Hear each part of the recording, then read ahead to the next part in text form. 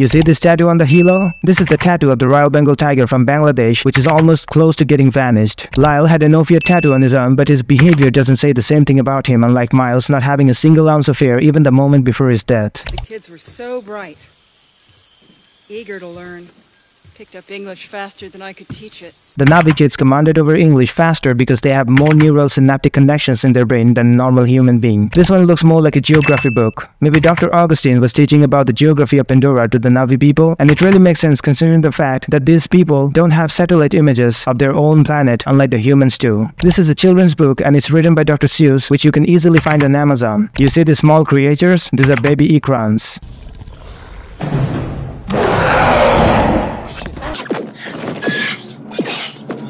Jake had almost 18 seconds to walk away from that animal. Why did he not take that opportunity? It was worth a try, right? This fungi looking like a mushroom didn't shrink at all because it never came in touch with Jake Sully.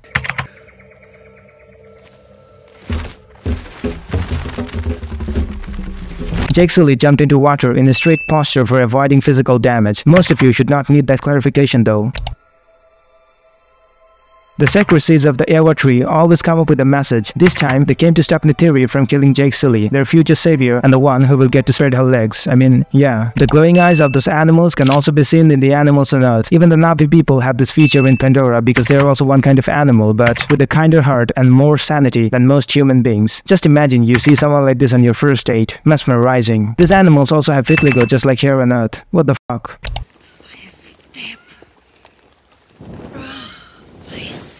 Hey, wait, don't! Neytiri got rid of the flame immediately and she was not even looking at it. What does it mean? There can be two possibilities behind that. She was thinking that the other animals will get frightened if they get to see the fire. She was concerned that the forest could catch fire in case the fire was not absolved immediately. How the hell on earth does everything glow during the nighttime on Pandora? Many of the plants and animals on Pandora are bioluminescent, which means they illuminate themselves through chemical reactions within their bodies. You can also find the same thing in Earth's oceans as well as some creatures like the fireflies and jellyfish. Fucking amazing, right? When Neytiri was blessing the dog in the name of Ewa, you can see her eyes getting teary, meaning she also felt very bad for killing the animal. This is sad. Very sad only.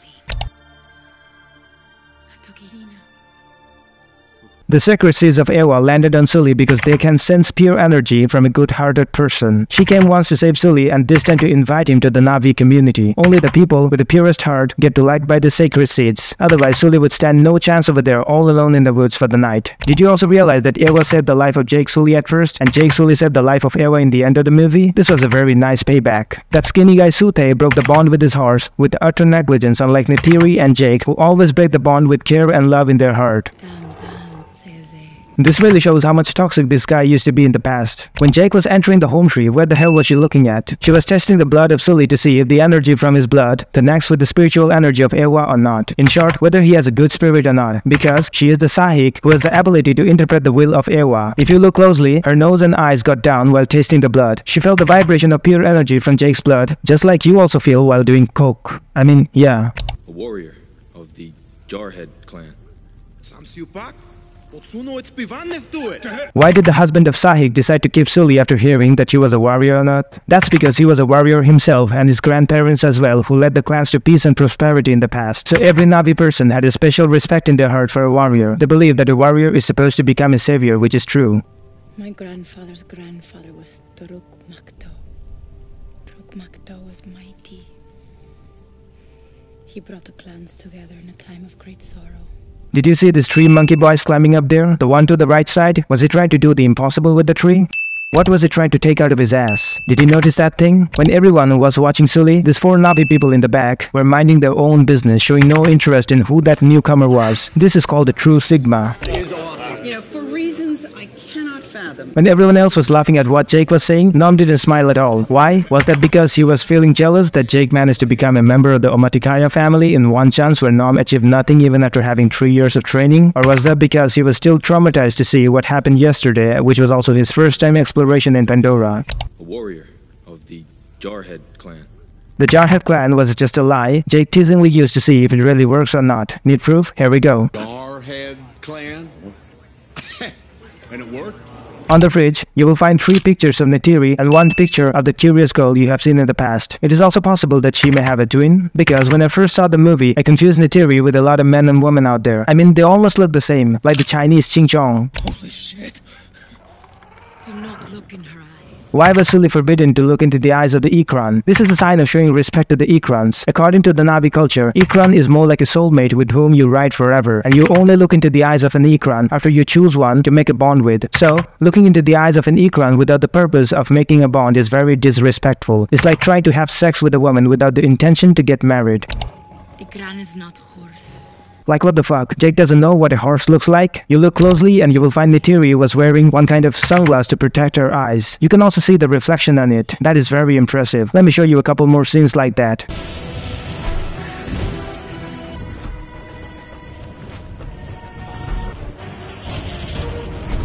The branches of the trees had amazing textures like stones, but they might be stones in real. Grace went to see the same people we saw in the past in the photos on the fridge, her old students.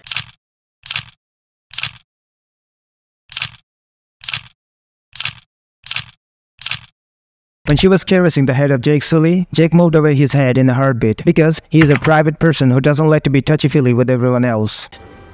Don't. Got this. The Ikran of Neytiri screamed exactly when she detached her bond with it. Pretty impressive detail. The roots of the voice tree are also energy sensitive. They always try to come closer to Neytiri and Jake whenever they raise their hands towards the roots. Why Jake Sully was expressing his feelings of pleasure at first and then Neytiri. Maybe this is the first time Jake Sully bonded with a Navi, so the feeling was new to him. In case you're wondering, this kind of physical bond using cues is performed not only for having sex but also for understanding someone close to you, including even your family members. So it might not be a new feeling for Neytiri. On exactly what was Norm exercising when Jake Sully disconnected himself from the link? Jake's fucking wheelchair. Jake Sully swapped his own dress twice in the movie. Also, Dr. Grace swapped the dress of her avatar twice in the movie. Coincident? If you look closely, the Sahik in the background was using her both hands to gesture everyone to calm down.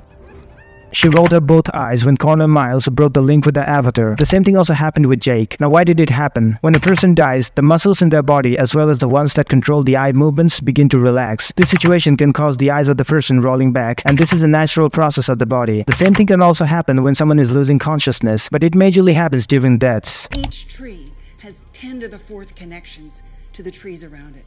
And there are 10 to the 12th trees. There are 100 billion neurons in the human brain. Each neuron can create almost 10,000 synaptic connections. So, a human brain can create almost 100 trillion synaptic connections. On the other hand, there are 10 to the power 12, meaning 1 trillion trees in Pandora, and each tree can have 10 to the power 4, meaning 10,000 synaptic connections, which means all the trees in Pandora can create almost 10 quadrillion synaptic connections throughout the moon. A big fucking network which is 10 times more than what a human brain has. It means that the planet itself has a collective consciousness or intelligence that surpasses human understanding. This really works as a proof that everything is interconnected in Pandora, every living element, just like it is said in the Bible and Gita, that God has his presence all around us. Fucking amazing. It's more connections than the human brain. Get it? It's a network. There goes our Jason Statham on budget. When people are sitting on shit that you want and making your enemy, then you're justified in taking it.